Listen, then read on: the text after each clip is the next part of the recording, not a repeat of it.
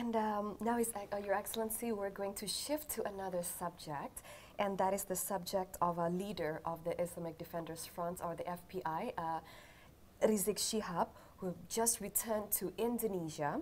And initially, he had denied that he had overstayed in Saudi Arabia and claiming that Saudi Arabia had previously rejected his exit permit.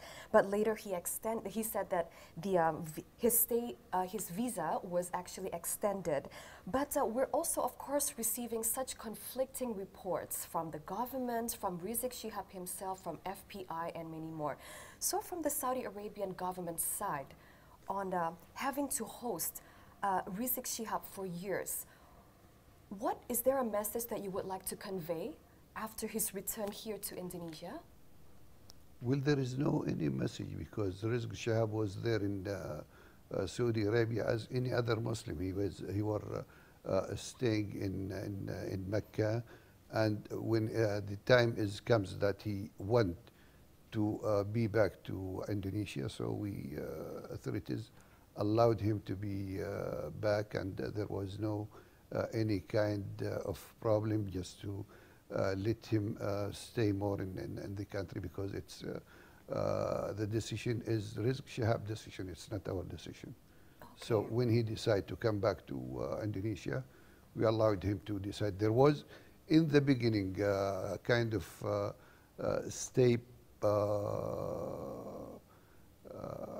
affiliation, but after that, it was normal, and he preferred to stay sometimes. When he decided to come back, we allowed him to be back. Okay, so communications have always been very tight between the Saudi Arabian government and the Indonesian government when it comes to the stay of Rizik Shihab.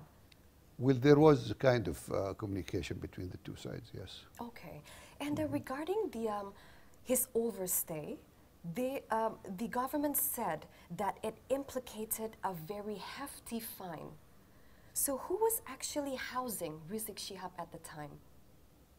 Was there any institutions involved, or the government, or was it just Rizik Shihab individually who had stayed? I think it's individually. Okay. There was no any kind of problems. There was any kind of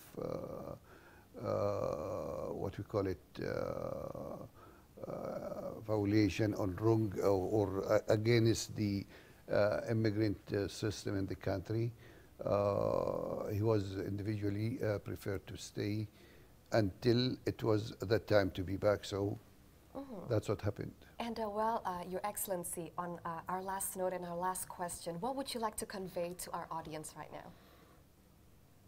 Well, first of all, I'd like to thank you very much, Channel CN Indonesia, for giving us this opportunity, talking about the G20 summit in Riyadh and the presidency of Saudi Arabia during the year 2020, and also the cooperation between the Saudi Sherba and the group of Sherba group of Saudi Arabia, to make this summit success and to make this year of presidency success. Well, I'd like to tell our brothers Indonesians that also always Saudi Arabia is happy and feel happy to receive you all the time during the whole year, for Hajj or for Umrah or visiting Saudi Arabia.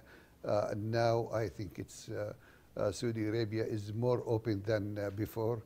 So also for tourism, Saudi Arabia is open, and there are so many wonderful programs for visitors to Saudi Arabia. Hopefully that our Indonesian brothers will take this opportunity and visit Saudi Arabia aside from Hajj and Umrah. Well, Your Excellency, you know that we sure will. Thank you so much, Your Excellency. Once again, we'd like to extend our profound gratitude, especially us being here in your home. We're so very honored. Thank you so much. Thank you very much.